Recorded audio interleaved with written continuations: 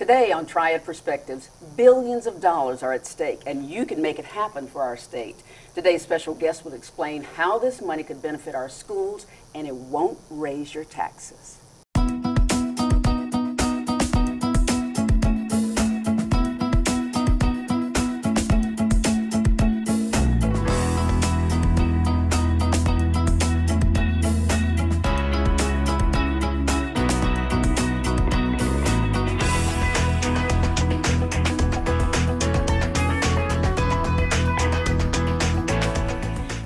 NC bond package affects education and a host of other areas.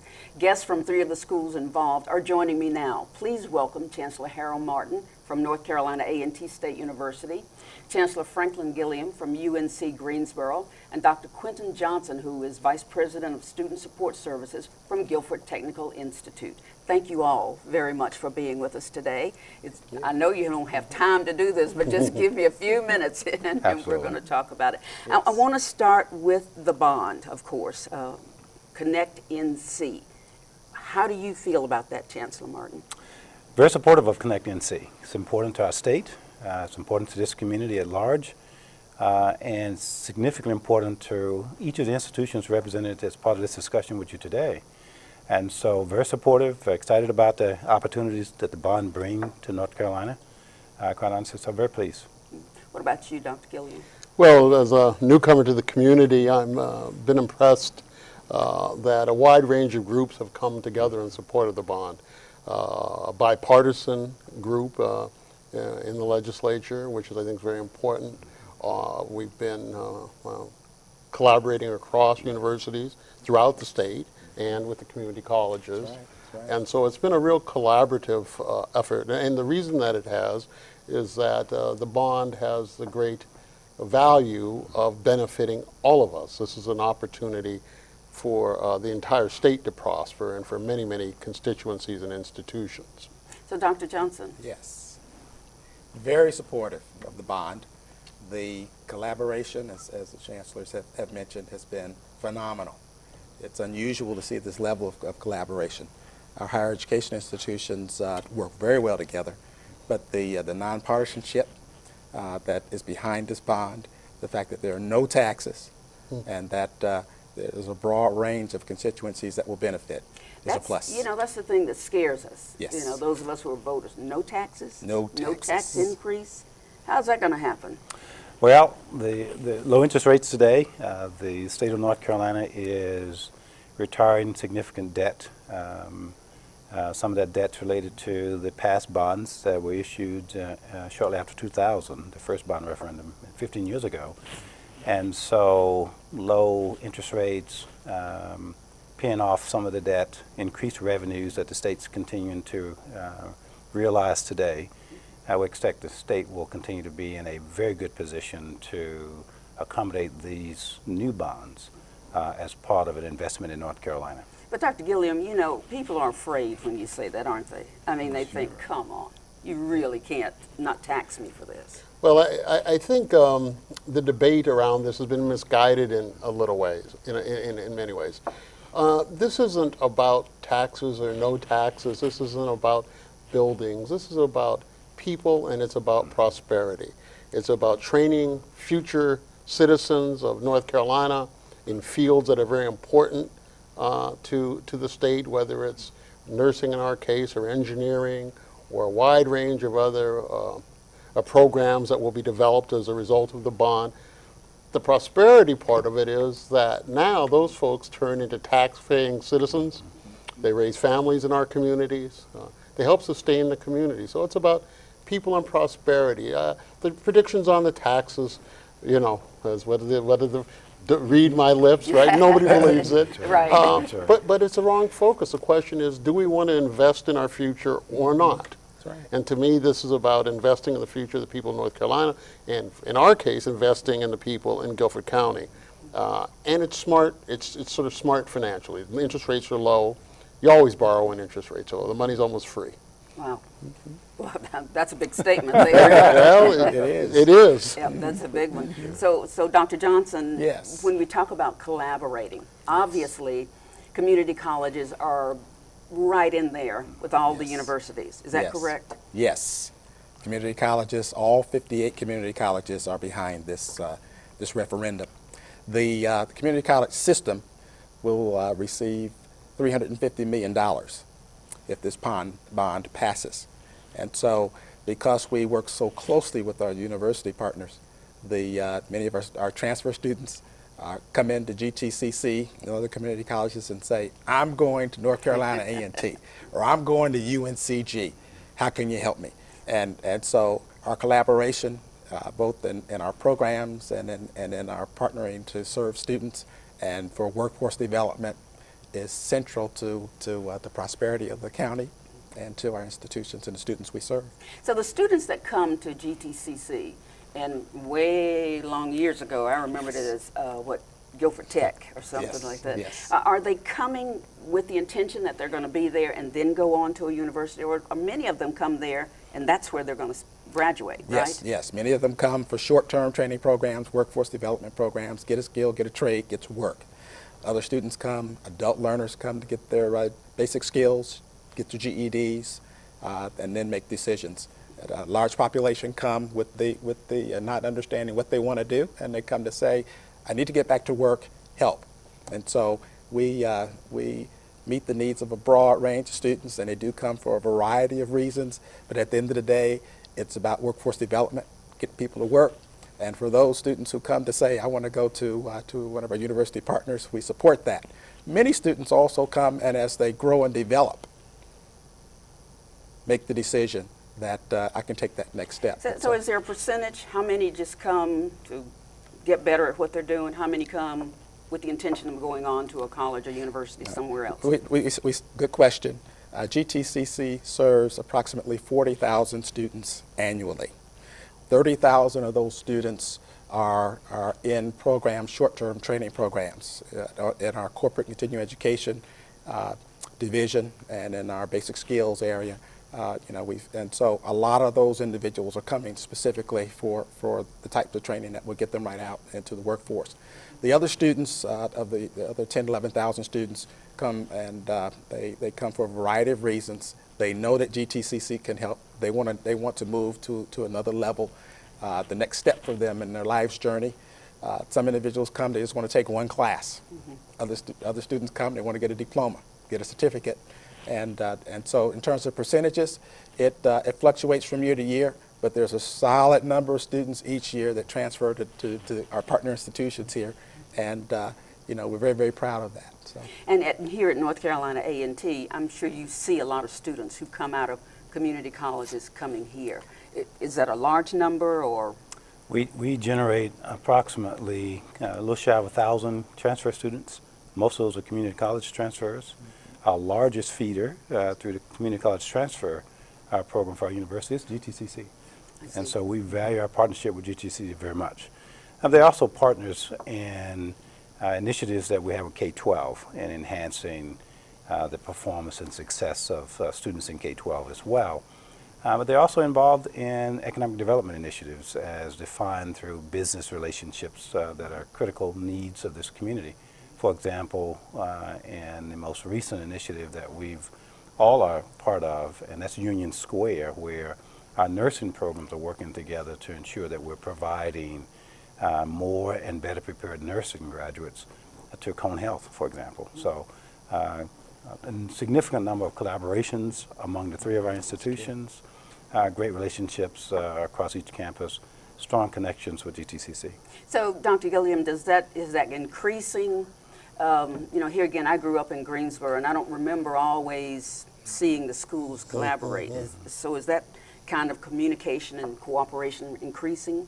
I think so. Again, I'm a newcomer, but I think one of the people always ask me, why did you come? And I think one of the reasons was that I felt like Greensboro was poised to really take that next step. The universities were starting to come together. They're coming together with the community colleges. The private sector has come to the table with higher ed and said, we need to work together to grow this community.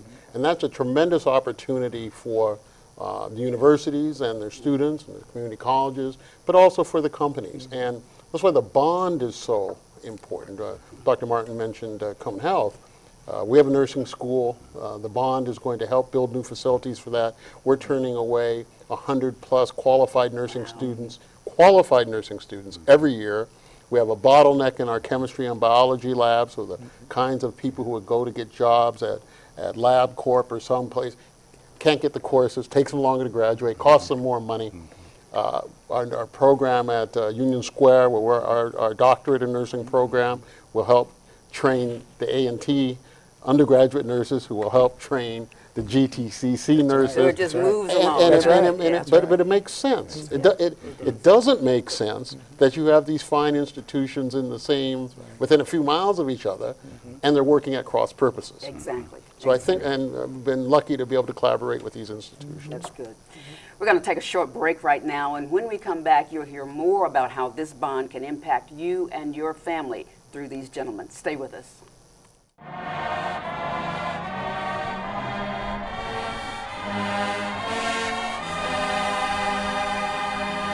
This is the North Carolina A&T State University Historical Minute. I'm Marilyn Parker. The Dudley Memorial Building houses more stone applications than any other building on A&T's campus. A sweep of 15 stones guide visitors to the main entrance.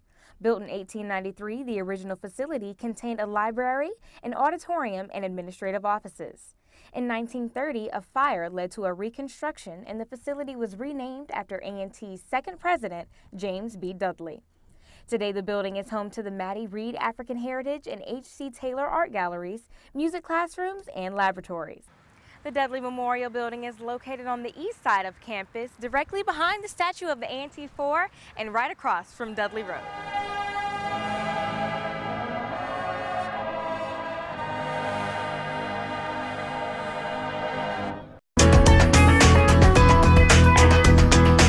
Welcome back to Triad Perspectives, taped right here at North Carolina A&T in our TV studio. Today we're looking at how close to $1 billion can support our state schools. My guests today are Chancellor Martin from NCA&T, Chancellor Gilliam from UNCG, and Dr. Johnson from GTCC. Again, I thank you all for being my special guests today. I want to hear more about how specifically this kind of money will help A&T. North Carolina A&T has been preparing for a new College of Engineering complex for well over a decade. And in most recent years, raised the level of intensity and having frank discussions with the legislature and with the Board of Governors, the growing demands and needs for a new College of Engineering complex. And so we had spent this past year in more intense conversations, and as part of that discussion, the legislature, the governor at first began a discussion around a bond package.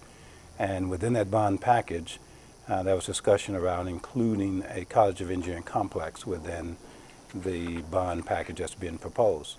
The legislature then picked up on the governor's proposal to create a bond package, and the legislature as a whole voted then to bring forth a $2 billion bond package, as we know now as Connect North Carolina Bond.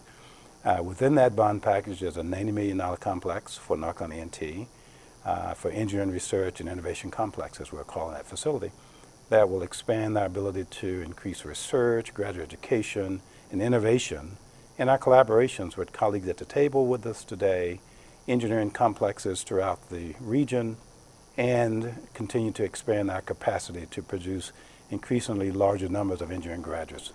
And engineering here at A&T is the biggie. So I need to come back to school and get an engineering degree. We'd love to have you, actually. Thank you. Dr. Gilliam, how's it going to help UNCG? Well, as I mentioned earlier, it's $105 million to create a new nursing and STEM building for us. Maybe the best way to relate is to tell a story. I was in the current building, and when the governor was here, we held a press conference. And we were afraid to take the governor up in the elevator because we weren't certain the elevator would actually make it to the third floor. Oh my. And so that tells you the condition of the building. Yes. And the fact of the matter is this: if the state wants to prosper, if Guilford County wants to prosper, we need to be on the cutting edge. We don't want to be behind. That's right. We need to be out front. That's right. And that's why engineering is important. It's why nursing is important. It's on this leading edge, and it's only on the leading edge Will you truly innovate? And will you truly prosper? And otherwise, the state's going to lag behind. As people know now, North Carolina has added an extra 2 million people since the last bond in 2000. There's more demand on the state. We're getting record numbers of applications to the universities. And it is our obligation, indeed our duty, to provide world-class education to the people of North Carolina. Well, maybe if you'd taken that governor up on that elevator and it stopped, that would have gotten his attention. Sandra, you're getting me in trouble now. That might have made your point very closely. Yes. And Dr. Johnson, Yes. tell me exactly how it's going to help GTCC. Yes, it'll help GTCC, and that GTCC will receive $9.5 million that will go toward the renovation of the Medlin Campus Center. Now the Medlin Campus Center was constructed in 1975, and if you've ever been to GTCC, and for those of you who have not, it's on a very hilly, rolling meadow kind of campus, and so it's up and down. But when the building was constructed, the main entrance to the building 40 years ago was constructed to go into the second level. Dr. Randy Parker, our president, often talks about our purpose and our mission is access, success, and completion. Well, access, particularly for students who are handicapped and disabled, having to enter a building, you cannot enter the building from the front entrance. And many of our students, a great number of our students that come to the Jamestown campus arrive on the GTA or the High Point buses. And so they come, if you're handicapped, you have to go to the rear of the building, and it's a large building. So in terms of access and accessibility, it makes sense for this $9.5 million to go into that building, which has been on the master plan since 2005 as a priority. Again, it's a 114,000 square foot building constructed in 1975. And that may be keeping a lot of people from coming if they can't navigate. They can't navigate that space. That's right. Yeah. That's right. And it's been, my understanding, 15 years ago since we had a bond like this. That's a long time. I want to also mention to all of you watching us today that if you have opposing views or you'd like to add something, we'd love to hear from you. Just go to our website, Triad Perspectives, and leave your comments, and I'll be sure to let you know what everyone is thinking.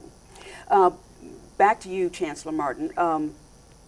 When these students start leaving the community colleges and coming to A&T and UNCG, do you have room for them? How much room do we have to grow? We have an opportunity. We have approximately 11,000 students today. Our projections are to grow to about 15,000. Wow.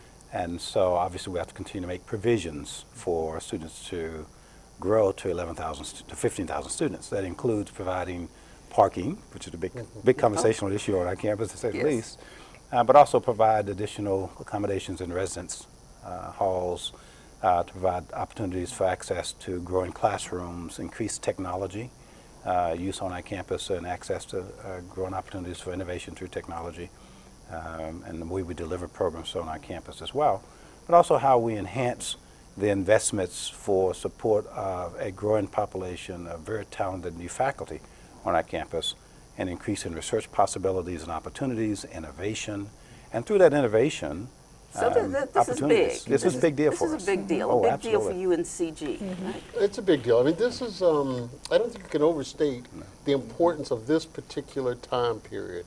We've come out of the recession. We now are sort of getting back on our feet, and we're saying, okay, what strategic decisions and investments do we need to make? Well, time doesn't come around every day. No. Right? And there's a reason why there hasn't been a bond since 2000.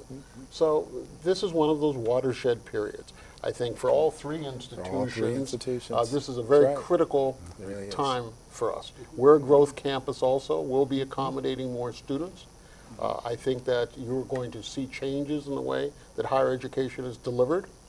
We're going to have to think more creatively about how we offer education to students, how we train them, and how we provide research opportunities for our faculty. And that's where we are today. It's big. We're going to have to take another short break right now, and when we come back, we'll tell you where you can find more information on Connect NC. Stay with us.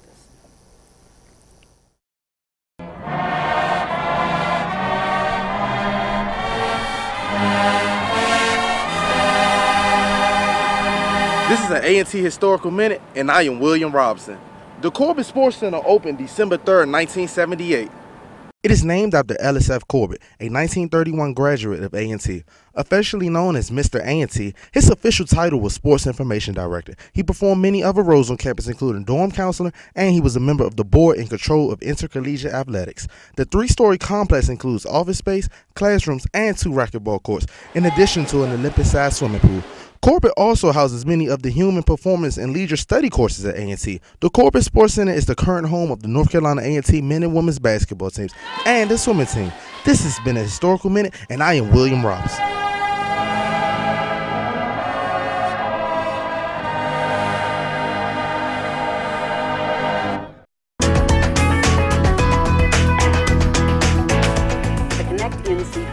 Designed to provide critical support for North Carolina's university system, community colleges, and other state infrastructure that are very needing of that particular bond. So my guests today are from the 3 colleges and universities right here in our area. We want to hear from you. If you have a different view from what you're hearing from them, please let us know. We'll be more than happy to share that with our audience. I was going to get to you, Dr. Johnson, and ask you exactly how you're going to use. How could you use that money? Could use that money to renovate a building that needs help, that needs to be made accessible. HCAV, the heating and air conditioning, electrical systems are over 40 years old. It's a large building. It was built in 2 phases, and so this $9.5 million would actually be the first phase of a $30 million project in order to get the building up to speed where it needs to be, and as chancellors have said, to be the type of cutting-edge facility that the residents of Guilford County are deserving when they come to visit to get the help they need.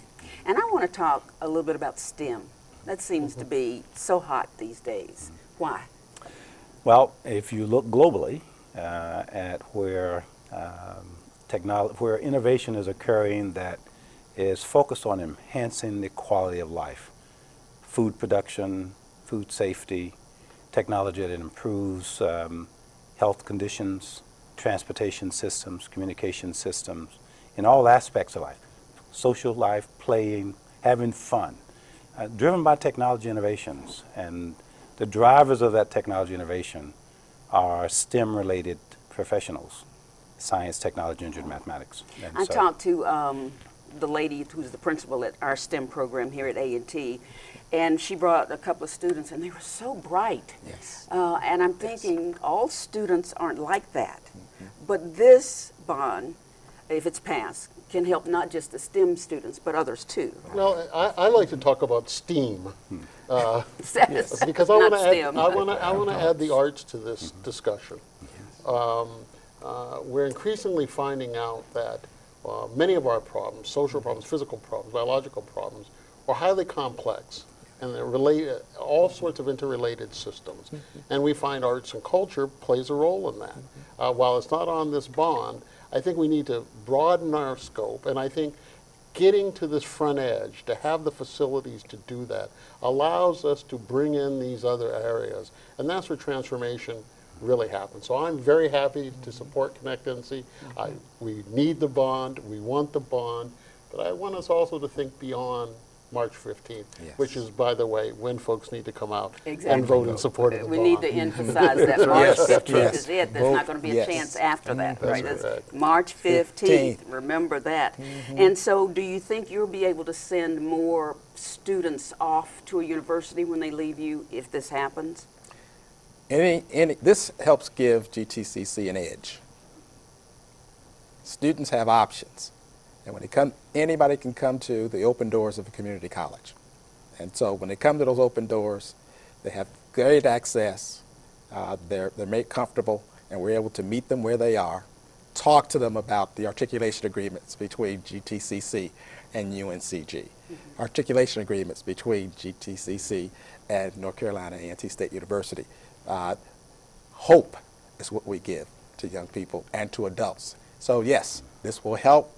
This will help make us better, help us receive our students better, serve them better, provide better access. And in the long term, it's going to help our state, our country better, Because, you know, nowadays I'm finding people saying if you don't have a college degree, That's right. you can't find a job. Absolutely. And so this is going to help bring our state up too, right? Yes, that's correct. Investing in education is always wise. It does make a difference, and people think that creating education is indeed just part of preparing individuals for a job, but it's not. As Chancellor Gilliam has suggested, the arts are critically important as well. That's right. The quality of life is enhanced significantly by the arts, the performing arts, and the humanities, quite honestly. So enhancing the graduation and education of individuals across the spectrum of areas, enhancing the education of our population, critically important.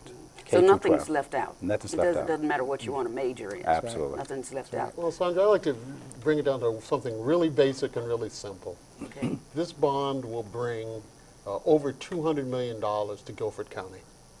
That means jobs. That means people are going to need construction. They're going to need HVAC. They're going to need materials. They're going to need food service. Go down the line. So this $200 million has a ripple effect on the local economy.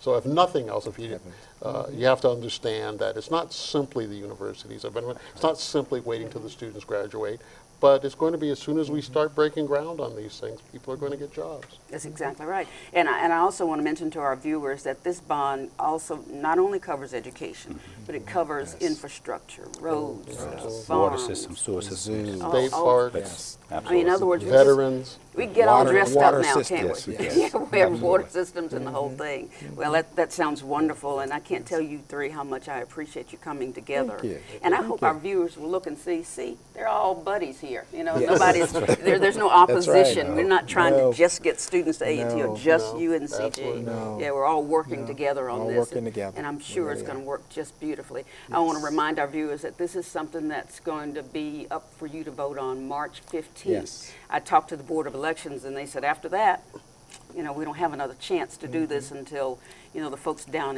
at the State Department decide that we'll try this again. So $2 billion is on the line, and we want to get it for our students, for our youngsters. If you're a parent at home and you don't even have children yet, you know, think about it. You're going to have them someday maybe, and this will be there for them. I want to thank you three very much for joining me today as my special guest. This has been delightful to have you here.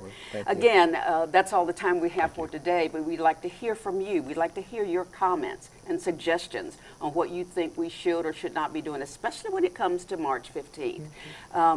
Just type blogs.unc. Let me say that again. Just type blogs.ncat.edu/TV Studio. For more information on this $2 billion bond, just go to connectnc.gov in the search bar of your computer, and you can read more than you have time to read about it because it's that important. And don't forget, you can watch us each Monday at 5:30 on Time Warner Cable, channel 69. You can connect with us on social media. Like us on Facebook at Triad Perspectives. We're on Twitter and Instagram at Triad Perspectives. So ncat.edu. Watch us on YouTube by searching NC Aggie TV. A special thanks to our special guest today, and thank you for watching. I'm Sandra Hughes. Have a great evening.